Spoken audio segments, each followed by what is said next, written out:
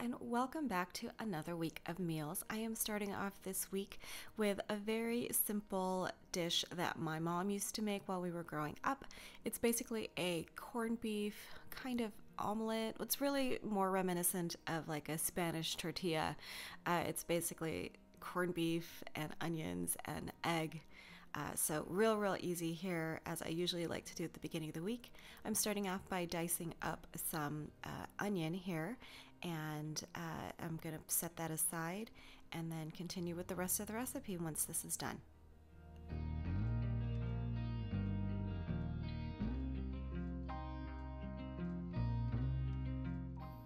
This is the corned beef that I'm going to be using. I picked it up at the Filipino store. This particular brand is kind of pricey, but I thought I would splurge. I hadn't had this in a really long time. This one's imported from Australia, but you use whatever you have to pick up at the grocery store, whatever your favorite brand is. In the meantime, I'm going to saute the onions that I had just diced up. This is in some olive oil here, and then once they get to kind of translucent, I'm going to create a little space in the middle, and I'm going to dump all of that corned beef right in the center. I'm just going to let that hang out in the middle so that all of those solidified fatty bits sort of dissolve and heat up, and then I'm going to mix everything together.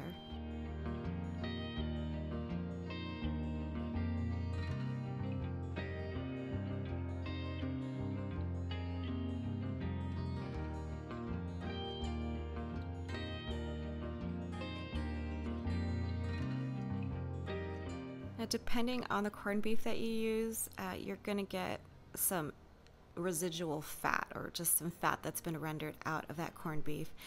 It kind of turned me off a bit. There's quite a bit in this, so I just drained the fat, scooped all the meat out, left the fat in the pan, and then I'm going to discard that and then return the corned beef to the pan so I can continue making the tortilla or omelet. I'm not exactly sure what to call this, but here we go. I'm returning it back to the pan, and then I'm going to stir that around to sort of dry it out a bit. There is some fat in there, but there also is still a little bit of moisture from the onions.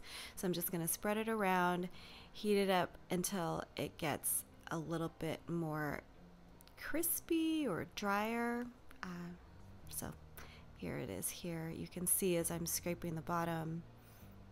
You don't want it to burn necessarily, and this isn't burnt. It tastes just fine, but I guess super caramelized is what I'm going for.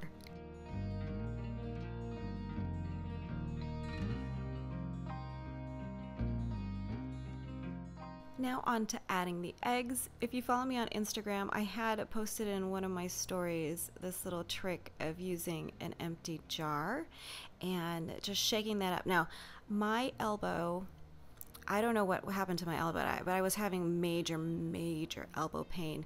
So this didn't get quote unquote scrambled as much as it normally would, but you can see here the egg white hasn't been completely mixed through, and there was like a whole egg yolk. My arm just like, it hurt really bad. So I went ahead and just scrambled it in the pan and just mixed everything around. And I'm just going to incorporate all of this so that it kind of becomes one solidified conglomeration. That's probably not the right word, but I'm going to let that sit so that the egg cooks at the bottom. I put the lid up on the top so that it could cook a little bit on the top as well, and so you don't lose too much of the moisture. Taking my spatula now and just loosening everything up. I am going to flip the whole thing. That's the next step once the bottom half is pretty much cooked.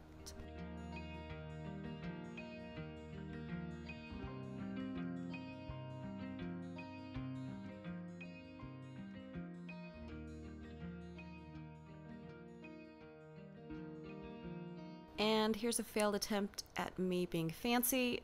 Oh, fail.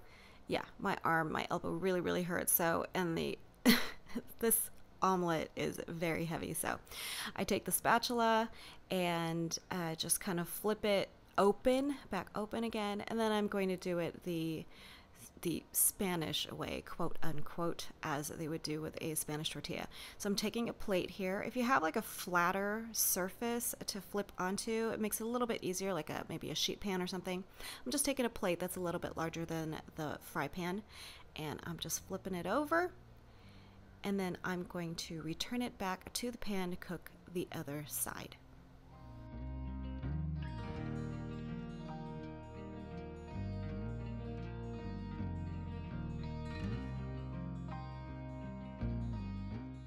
And there you go, first meal of the week, served with a side of sliced tomatoes, sourdough bread with butter, and a nice memory from growing up. Starting off the second meal by making the side, which is going to be Crockpot mac and cheese. I've never done it in the Crockpot before, and it actually turned out really, really well. You can see my elbow's still hurting me here, but I'm just dumping in the cooked macaroni. So that was 8 ounces of dry macaroni that I had cooked, and it has expanded, and I'm putting it in the Crockpot with some olive oil, some pepper here, and then some salt. Links to recipes will be down below. And here's a real fun fail. Oops, yeah, that was onion powder all over the floor. But I'm putting that in here. This is an optional ingredient that the recipe called for, and it does, I think, enhance it. So I added about 1.5 teaspoons or tablespoons than what was called for in the recipe. And then I'm taking the milk here, gently just dumping it in. This is some whole milk that I got on clearance for 75 cents. Amazing. So check out your grocery stores for all the bargains. Do not shy away. A lot of these things are not quote unquote expired, but they're just approaching the best buy or best sell by date. So we've got some butter here that should have been melted, but I thought I'd just dump it in whole. And then here is the processed cheese, the Velveeta, if you will. I did not use Velveeta. I just picked up what they had at Aldi. This was a seasonal find, the Queso Blanco that I'm showing you here, and it worked just fine. So just some kind of cheese.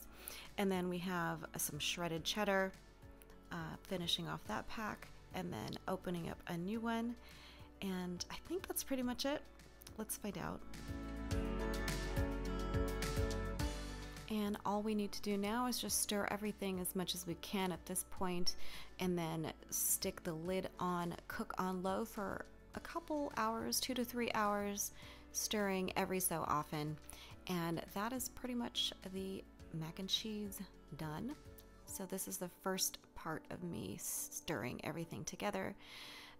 It does take a bit, so 2 to 3 hours, but you can see everything is going to get nice and creamy.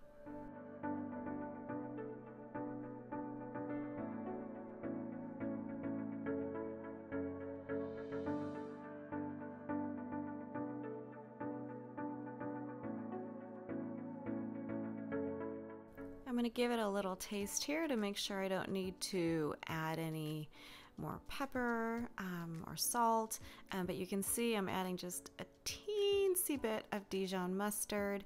This is one of those ingredients from that copycat mac and cheese recipe that I posted. I'll have that linked up above or down below. I thought it needed just a hint of that, so I went ahead and did that, and that's pretty much done. Now I'm moving on to the chicken. I am just basically going to roast up or fry up some chicken here, chicken thighs. I'm salting and peppering them in the background here, and then I'm just going to add that to the hot skillet to cook the bottom.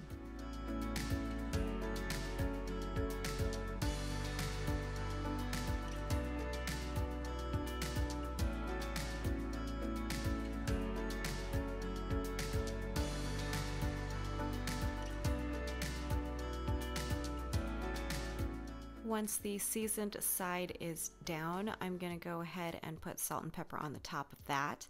And then I'm going to let that cook about halfway, more or less halfway to like 3/4 of the way done on the stove top. And then I'm going to finish cooking in the oven on a low broil until it gets nice and cooked through. Obviously there's some bone in here. This is bone in. And then the skin is nice and brown and crispy. And I forgot to turn off the burner here, so make sure you do that first, just in case, Don't want any kitchen fires. So here we go. I'm pulling this out here. This was in the oven under a low broil. As I mentioned, you can see the chicken is nice and brown and crispy and now cooked through.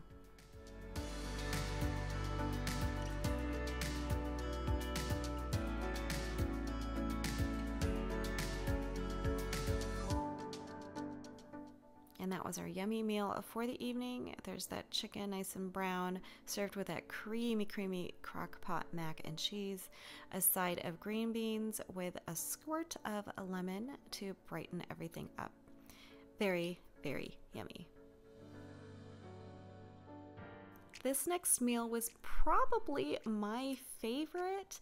It is a take on kind of like a Carl's Jr. Western bacon cheeseburger, or I think the recipe that I linked down below calls it a Cowboy burger. It's basically a burger, but you add fried onions. So I am prepping the onions now. I took my onion was really, really big, so I'm only using half of it. But you gauge however much onion you want, and I'm just slicing the onion really, really as thinly as possible, and then I'm going to coat it in a coating that you will see in just a bit.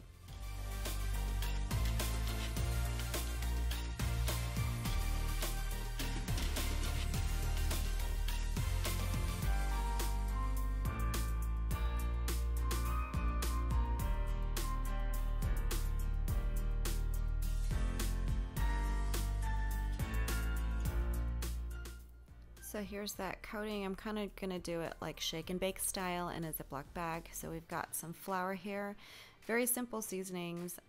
Recipe again will be down below. And then we've got some salt and pepper. And then I decided to add some paprika, sweet paprika to mine. I just like the color, and I do like the flavor of the paprika as well. So I'm just going to put maybe about a teaspoon or so of that in here.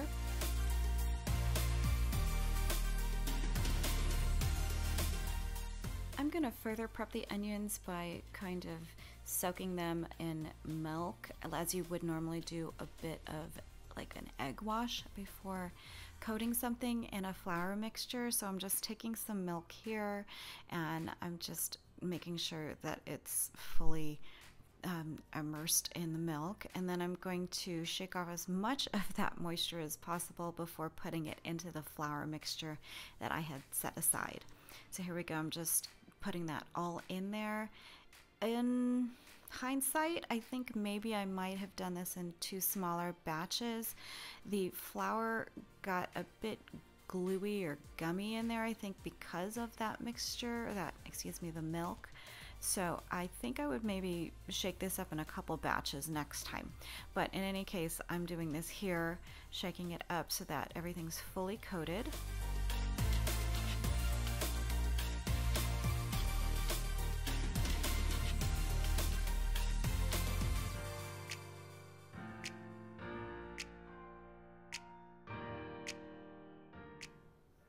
And then after taking a bit of a peek, I noticed that it's not fully coated, and I probably didn't use enough of that flour mixture. So I made up a second smaller batch here and then just dumped that in here to supplement what I had made before. And then I'm going to finish shaking that up, and you can see what it looks like in just a second.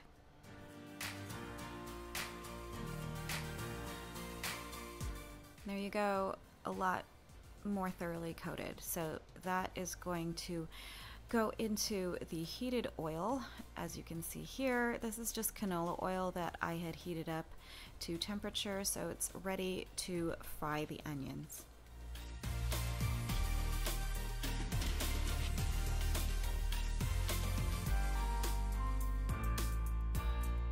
After some minutes of frying up, becomes this nice golden brown, and then I'm going to remove it from the oil, set it aside on a cooling rack with some paper towel to soak up the excess oil, and then I'm going to finish doing that with the rest of the onions.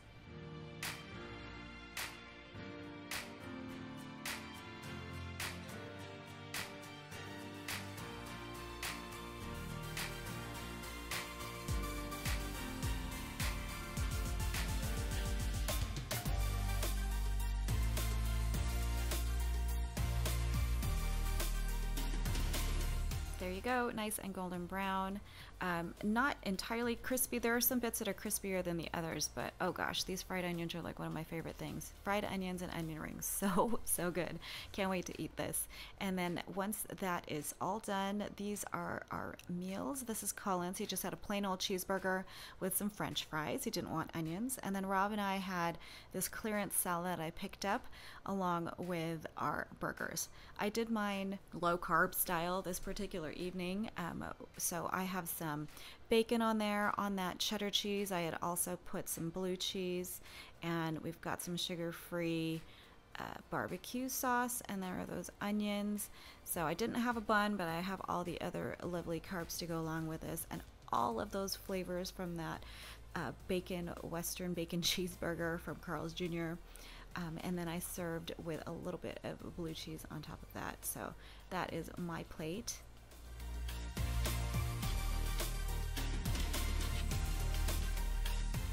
And here is Rob's burger finishing off in the frying pan. There's that blue cheese on top of the cheddar cheese. Oh, so delicious.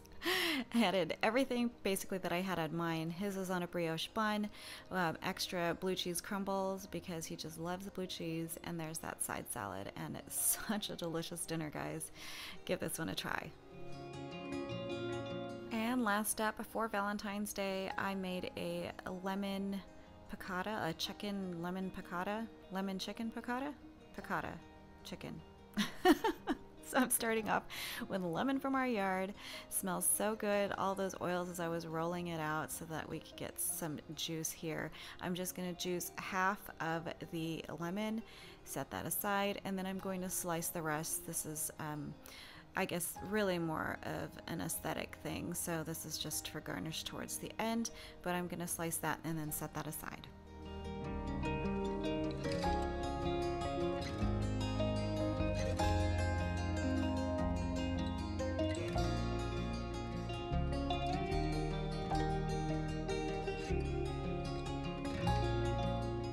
I'm now taking some chicken thighs. These are boneless, skinless that I had defrosted.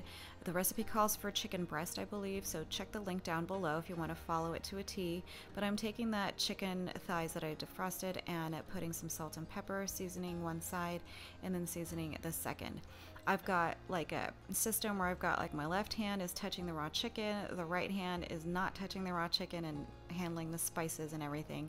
So don't worry, there is no cross contamination going on here. If you're a new cook, make sure you don't do that. So I am, rather than taking the chicken and then dredging it in flour in a separate bowl, I just decided to do it on top of the cutting board, and then I am just going to make sure it's coated more or less on both sides.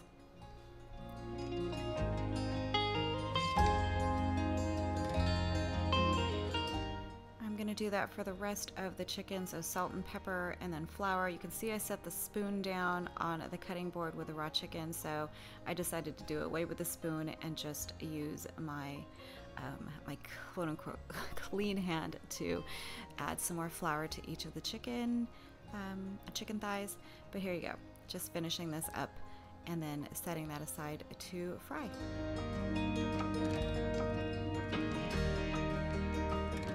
Seeing as this was Valentine's Day, I'm being very indulgent here with some butter and the oil that I'm using olive oil. I think the recipe says canola, but you just use whatever you feel is right. Once that's heated up, I'm going to add the chicken thighs to the butter and oil mixture, and then I'm going to cook that through on one side, do a flip, cook that thoroughly, because this is not going to get any further cooking in the oven. So you want to make sure your chicken is fully cooked.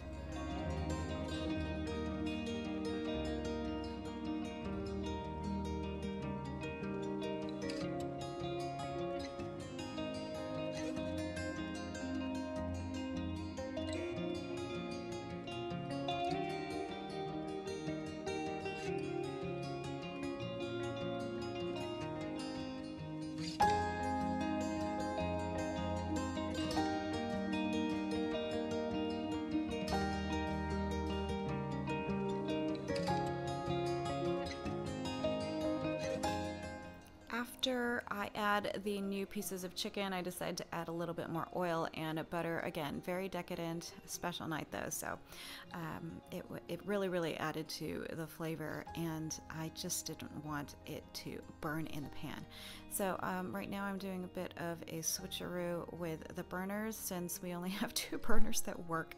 I wanted to boil the pasta in the one with a larger flame, and on the back burner I am finishing off this sauce, or making the sauce, the lemon piccata sauce for the chicken. So that was chicken bouillon with water, the lemon juice that I had squeezed from earlier. I'm deglazing the bottom of the pan and scraping up the brown bits, and then I'm going to add the rest of the ingredients. So those are the sliced lemons,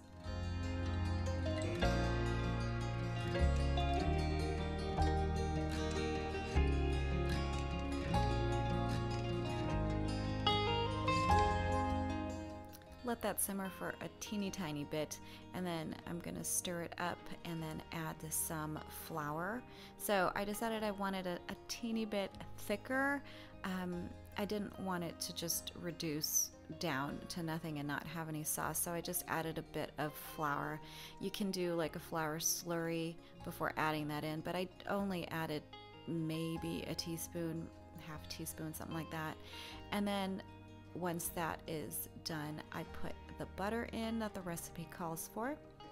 Stir that around until completely melted through, and that's going to give it a nice sheen, a nice gloss. You can see as I stir it, it has thickened just a teeny tiny bit.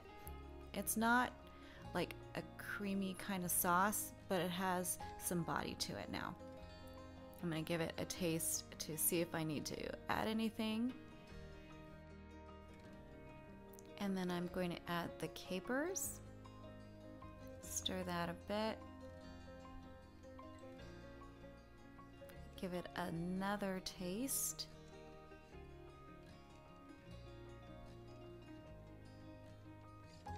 And then I decided it needed just a little bit more lemon, so that's probably maybe a third of a lemon that I squeezed in there.